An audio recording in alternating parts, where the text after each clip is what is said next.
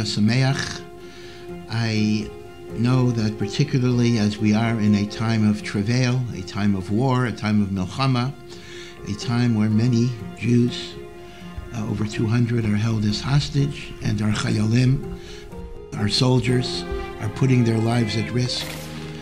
We could aptly describe this period as a period of darkness. And yet the lesson of Chanukah is the light that pierces the darkness, a light that goes beyond what we thought possible. That one day of light somehow became 8 days. Because when God blesses your efforts, there is no limit to the hatzlacha that you can receive. And as a result, Chanukah is a very, very auspicious time to contemplate the divine light that can rescue us from the greatest darkness that one faces. This is true on the national level, and this is true on the individual level as well. I wanted to share with you a little observation, and this is based on a very, very famous question. It probably is the most famous question in the whole literature of Chanukah, and that is, if Chanukah commemorates a miracle, that they found enough oil for 1 day, and the menorah burned for 8 days, then the miracle of Chanukah was only 7 days, because the first day there was enough oil. So why do we celebrate Chanukah for 8 days? We should only celebrate it for 7 days, starting from the second day. This is a question that is asked by Rabbi Yosef Karo in the Beis Yosef. I know for a fact there are at least 500 answers to the question, because I have a sefer that has 500 answers to the question.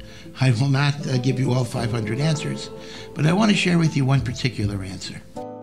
The question presupposes that day number 1 is not a miracle because it is only nature. Nature, there's enough oil for 1 day.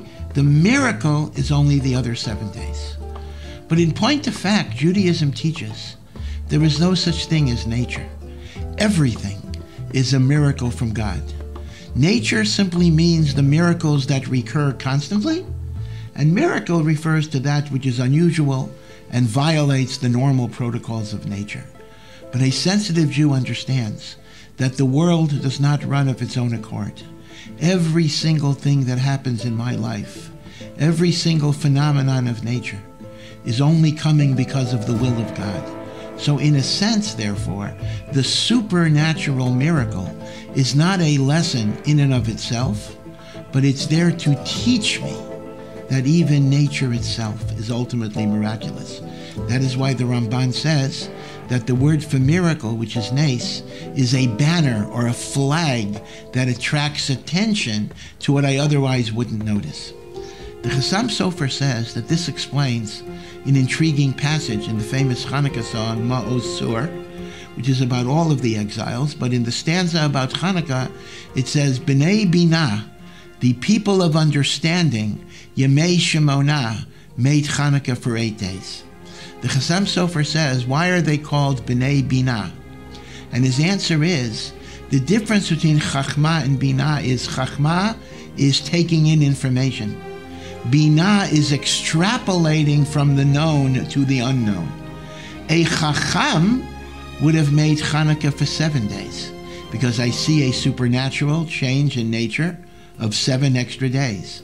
But if I have Binah, if I extrapolate from the known to the unknown, I will understand that even day number 1 is miraculous. Thus, the Zemer says, only through the quality of Binah do we make Chanukah 8 days. This is a very important lesson in life. We say in our davening 3 times a day, Al nisecha shebechol yom imanu, because of the miracles that we face and we experience every single day. Life, to see, to talk, to love, to think. Yeah, it's normal, so to speak. But just because it's normal does not negate its miraculous character. And for that, we need to be eternally grateful, joyous, appreciative. And then, Baruch Hashem, Israel has such a fine army, and we are so proud of our chayolim. But we have to recognize that ultimately, there is no such thing as a natural victory. Everything comes from God, and we must appreciate it as miraculous and divine. That is one of the lessons of Chanukah. May we indeed see the powers of light overpower the forces of darkness and evil, and may this be a precursor to the final redemption of Mashiach, for which we yearn so strongly. Thank you. Chanukah Sameach.